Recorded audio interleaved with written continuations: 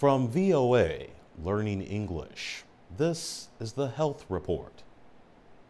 Green spaces are ones filled with plants, trees, and flowers. But these days, outdoor time competes for a child's attention with indoor activities like computers, television, and electronic games. Spanish and U.S. researchers studied whether a lack of outside activity in green spaces affects schoolwork. Dr. Payam Dadvand works at the Center for Research and Environmental Epidemiology in Barcelona, Spain.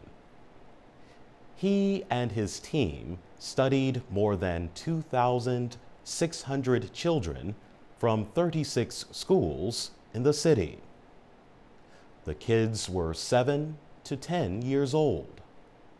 The researchers used information from satellites to learn how much green space surrounded each school.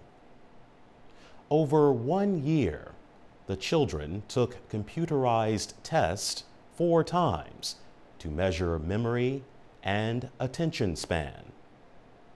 The researchers then compared the amount of green space near each school with the test scores.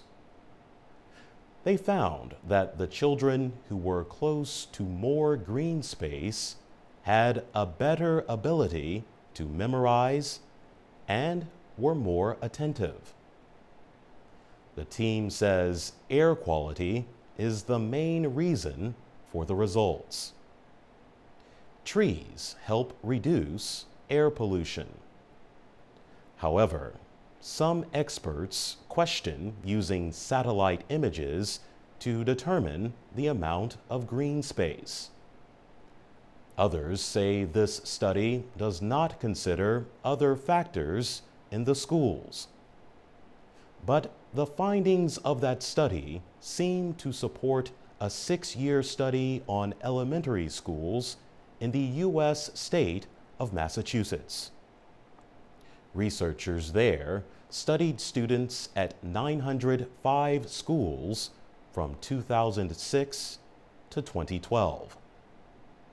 They found that children in schools with more green spaces scored higher on standardized tests. For VOA Learning English, I'm Jonathan Evans.